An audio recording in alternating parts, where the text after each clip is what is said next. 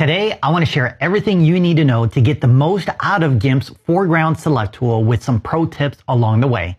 If you're ready, let's do it. Hello, my name is Chris Parker, and it is my desire to help you elevate your GIMP editing skills. So one of the most important skills you need to master as a photo editor in GIMP is making selections. Now, the Foreground Select Tool is the most powerful selection tool in GIMP and will automatically select your foreground or the main subject. Once you've separated your foreground and background, you can do some pretty amazing things, like making the background darker or replacing the background with another. How cool is that? I love it.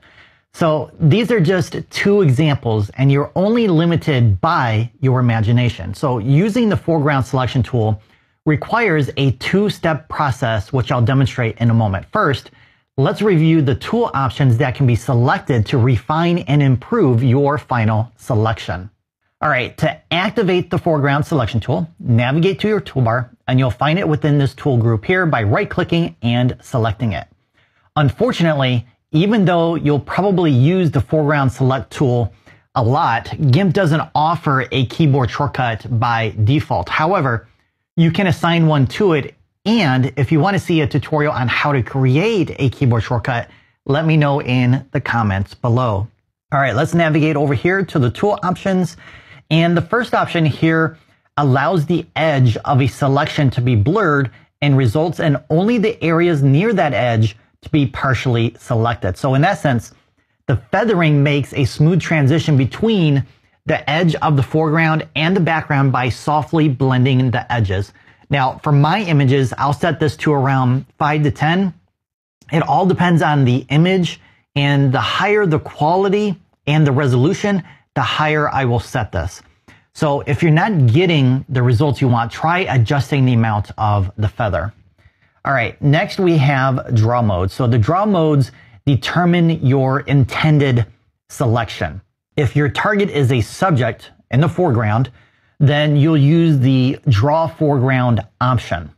If you want to select the background, then you're going to use the second option, and Draw Unknown is used to refine the selection process, which I'll demonstrate later in this tutorial.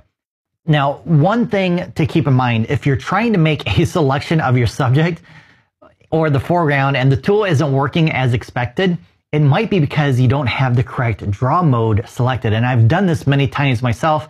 And after a couple of times, you'll get into the habit of making sure the correct mode is selected. All right, so next we have stroke width, which is actually the brush size for step 2 of the selection process. And I'm not sure why they called it a stroke, but if you want a larger brush size, you can do that from here. Next are some preview options for the overlays you'll see in the second step. So color refers to the color of the overlays, and there will be 2 opacity levels of the color of your choice. Blue is the default, but if your image is of the ocean with a big blue sky, you might want to change the color of the overlay by clicking right here and then choose the color that contrasts with the colors in your image. Next is grayscale, which is going to convert the overlay to black and white, which is similar to how a layer mask works.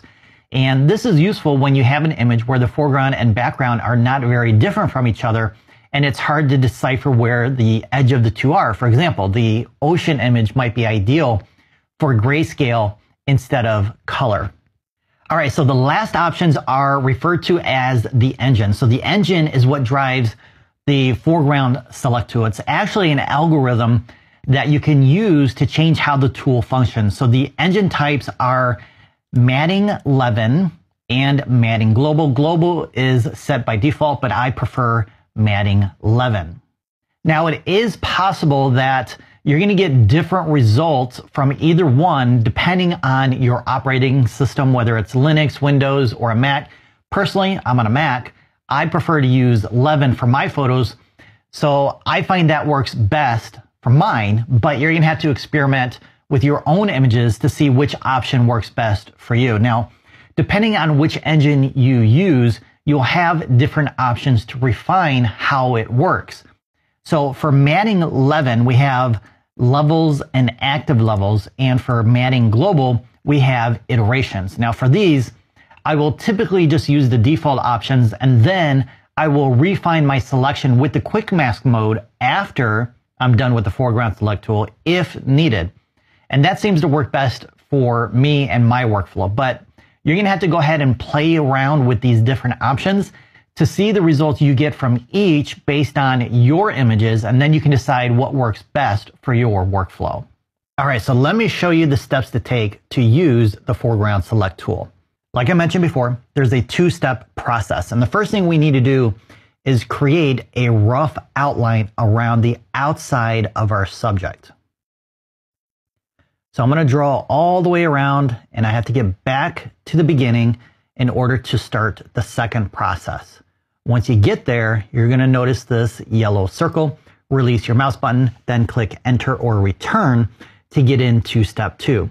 So we now have 2 color overlays, and like I mentioned before, we can click here to change that color. So the process now is to target different colors, contrast, textures for GIMP to know what is included in the foreground. And then it's going to take that information and compare it to the areas on the outside where you didn't draw. And it's going to determine that, okay, these colors, these textures, this contrast is different from over here. And then it's going to know that that is the subject, the foreground, or whatever it is you're trying to select based on the differences between what was selected and what was not selected, or at least brushed on. Because when you get into the second step, you start off with a brush automatically. I'm going to go ahead and increase my brush size. And what we're going to do is paint on the inside of our subject now to target those colors, those textures, that contrast. And the color that you paint with doesn't really matter. It's going to automatically use the color in your foreground color swatch, which is currently black for me. So I'm going to go ahead and paint around. And usually it's probably better to paint with a contrasting color versus something dark like what I'm using, but it will work for now. So I'm just going to go along the edge here, and then I will fill in the subject to give GIMP some more information about what should be part of the foreground. Again, just like with the outer outline, it doesn't have to be perfect. We're just giving GIMP the information it needs in order to process that data to find exactly where the foreground is. So I'm going to go in with the larger brush now, and I'm going to go ahead and select in here. Usually you don't have to do this, but this is something that I like to do in order to make sure everything is selected properly. Now, to see an update of the overlays, we're going to hit Enter or Return, and this is going to give us an idea of what's going to be selected. So right now, we have this area right here, which is going to be part of the selection. So what I want to do now is switch to the background color. I'm going to drop the width down, and then I'm going to paint in here to update that part of the process. So I'm telling GIMP this is not part of the foreground, it's actually the background. So let's hit Enter or Return again, and we get our final selection. Now, like most selection tools, it's not 100% perfect. You're not going to get exactly what you want selected all the time. Sometimes you might, depending on the difference between the foreground and the background in regards to contrast and colors. So if I grab my zoom tool here and zoom in, we can see that this part of the background is being selected. So this is when I would go into another selection tool like the quick mask mode to clean that up. Now, if you would like to see a tutorial on the quick mask mode, let me know in the comments below. All right, so I've gone ahead and restarted the process of making the selection with the Foreground Select Tool, and I've applied the initial brush stroke. But I now want to show you what happens with Draw Unknown versus Draw Background to remove the area where you accidentally went outside of the foreground. So the Draw Unknown is going to work very similar to what we have in Photoshop, which is known as Refine Edge. So if you've ever used Photoshop before, you kind of know what that is if you've used it. So it's basically the same principle. You're going to select Draw Unknown. I'm going to go ahead and drop my stroke width here. And you're going to paint along the edge of your subject now. So you're not selecting either the foreground or the background. You're just letting GIMP know, okay, this is the edge between the foreground and the background.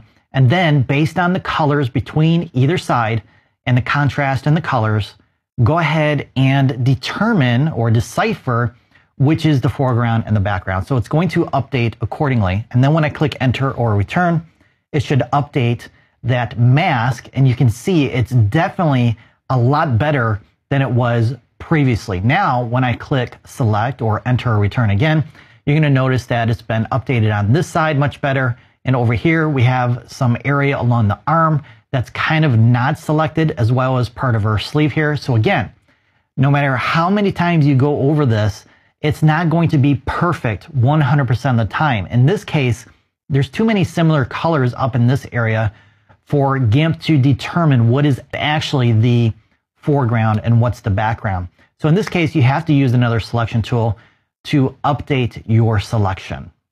All right, to continue elevating your GIMP editing skills, make sure to check out that playlist right there for some more GIMP tutorials.